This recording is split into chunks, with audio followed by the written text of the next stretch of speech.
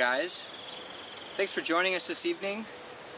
In this video I'm going to take you through, or kind of walk you through, how we start a fire. I don't use traditional matches and lighters. I use a cotton ball and fire rod method, and I'm going to show you how we get the fire going in this video. Come with me.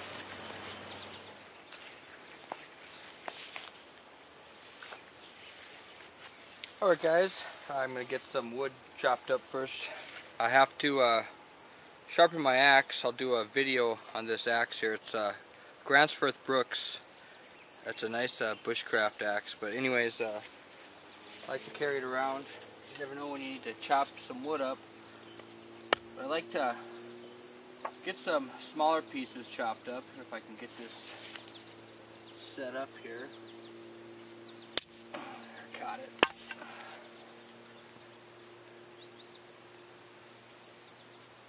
And after I get a couple of these up, I'll move them to the side and work on shaving off some smaller pieces.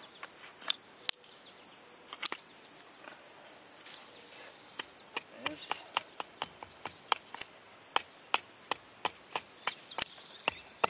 And after I get enough pieces to kind of lay along the bottom, so I can lay the Vaseline ball on after I rip it up,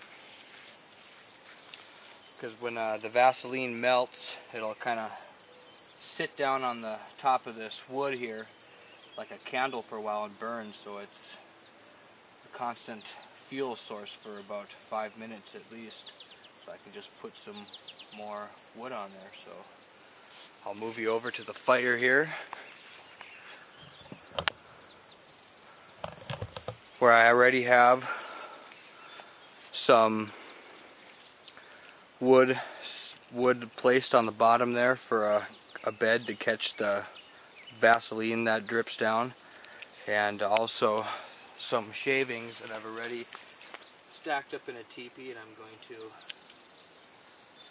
put a little bit more on there to get a good initial fire going. I'm going to run over here and grab my fire rod.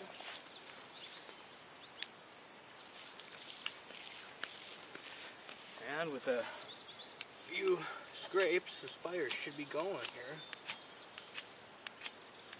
It's a little humid out, so it might take a while. We'll see. Knocking it all over here, but there we go. The fire started up. And we'll let that get going, and then I'll start adding bigger pieces up to it. And then when we get a good bed of embers going, I'll stir them up and we'll get cooking on there. So just a quick video on how we get this fire going. It's usually a pretty good method. Keep the cotton balls and Vaseline in a Ziploc bag so they don't get wet. And this thing, it doesn't really matter if it gets wet, so that's why I like it. But thank you for watching. If you like this video, please rate and subscribe.